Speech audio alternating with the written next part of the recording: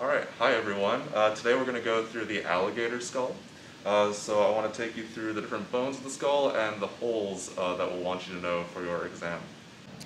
Alright, so we'll take you through the skull roof first. Now, you've seen a mammal skull by now, you've seen the sutures on those, and you have access to an alligator skull, but the sutures might be kind of hard to see. So I picked this one because the sutures are very clear, and we should be able to see it on camera. Now if we start out, we'll start at the anterior end of the alligator skull. So this is the premaxilla. You can see the suture here. So that's the premaxilla again. This one, suture goes like this, back here, and it's actually broken off here, so you can see inside, but we won't go into too much detail in there. But this is the maxilla. Then, if we go right here, this long bone along the midline is the nasal. Then moving posteriorly on this side, we have the lacrimal. You can see it on this side as well. There's a very faint suture in there.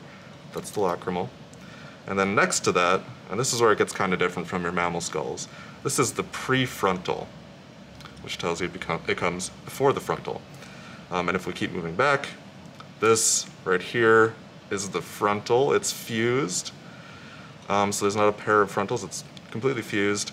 Yep, and it lies in between the orbits on either side where the eyes go. And I forgot to mention earlier, the external nares right here.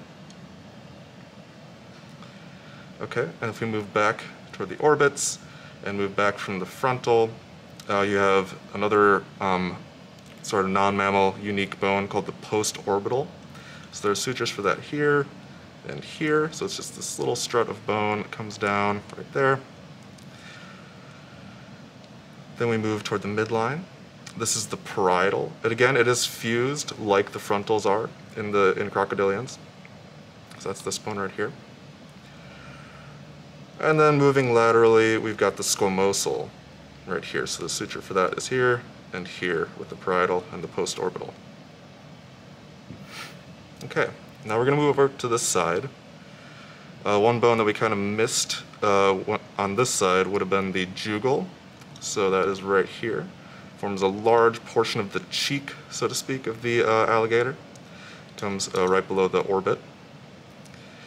And then we're going to get to these holes in a second. But then we've got the quadratijugal right there. Lies between the jugal and the, you guessed it, the quadrate. So that is this bone right here, and you might be able to see it a little better from this angle. So that's the quadrate. It has kind of a square shape, and it articulates with the lower jaw via this condyle. Okay, and then we've got a couple more holes to point out. So alligators are reptiles. They're diapsids. So they've got this upper or supratemporal fenestra, and they also have the lateral or infratemporal fenestra. So those two holes in the side of its head, I guess top and side. And we'll also point out the foramen magnum as long as we're back here.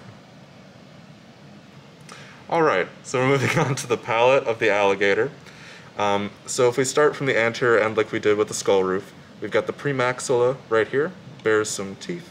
The maxilla also bears the last of the teeth in the alligator. And then we move toward the center. Posteriorly, this is the palatine or palatine. I've heard it pronounced both ways. I'm actually not sure which is right, but that's okay. I'll go with palatine for the sake of simplicity. So we got the palatine right there, and then this is the pterygoid, which you have seen a pterygoid process in a cat or a pterygoid in the fox.